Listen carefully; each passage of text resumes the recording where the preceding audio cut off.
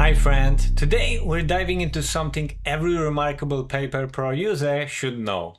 How to reset their device. Some people think resetting a device means it's broken, but actually it's more like a fresh start for your device. Whether your device has slowed down, become unresponsive, isn't showing the correct charge level, glitching, not powering on, or if you just want to give it away and clear everything off, we've got you covered. In this video, I will show you how to do both soft reset and factory hard reset, plus how to recover the software if things go wrong. So let's just jump right in. Soft reset. Let's start with the soft reset. This is a great option if your reMarkable Paper Pro is acting up, but you don't want to lose any data. There are two ways to do a soft reset. The first one is super simple. Hold down the power button for 30 seconds. Once you let go, press the power button again.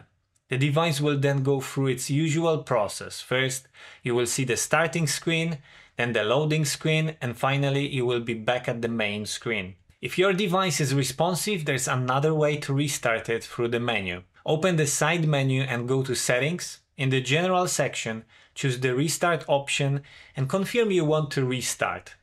Just like the first method, you will see the starting and loading screen, and then the main screen will appear.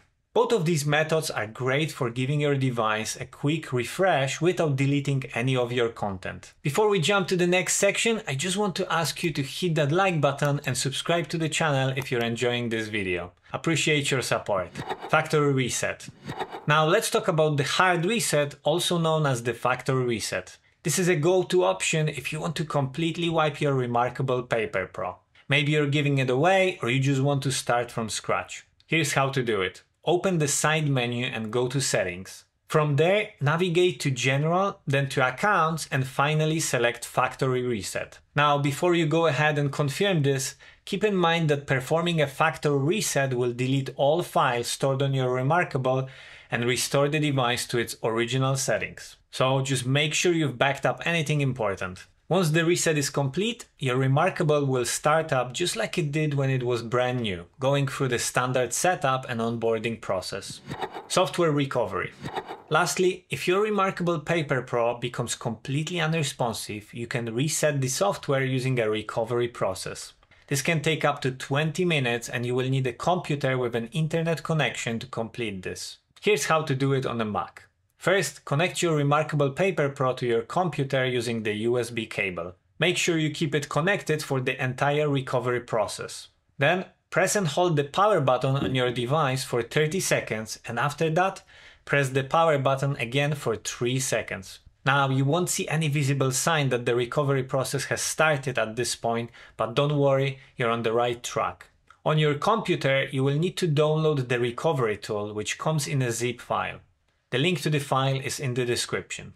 By default, the file will land in your Downloads folder. There are two versions of the tool, one for Intel processors and one for ARM processors. To check which file you need, click the Apple icon in the upper left corner of your screen, then select About this Mac. If your Mac has an M1, M2 or M3 chip, you will need ARM file. If it has an Intel processor, download the Intel version. Once you've downloaded the right file, go to rm_recover folder and open rm_recover file. If your computer asks for permissions to connect an accessory, click Allow. In Terminal, type the following command visible on the screen now. If your device is in recovery mode, it should say Status OK.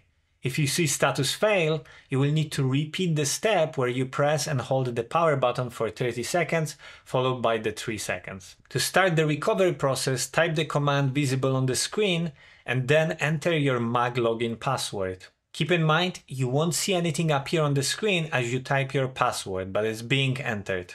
Now, wait while your reMarkable Paper Pro restarts. This could take a few minutes, and during this time, the screen may turn on and off multiple times, which is completely normal. If everything goes well, your Paper Pro will restart automatically and you're all set. For Windows users, you can follow the specific recovery steps for your operating system directly from reMarkable's official support page, which I've linked in the description. Hopefully, this guide helped you reset or recover your reMarkable Paper Pro. If you found this video helpful, Don't forget to give it a thumbs up and subscribe to the channel for more tips and tutorials. Thanks for watching, and I will see you in the next video. Bye!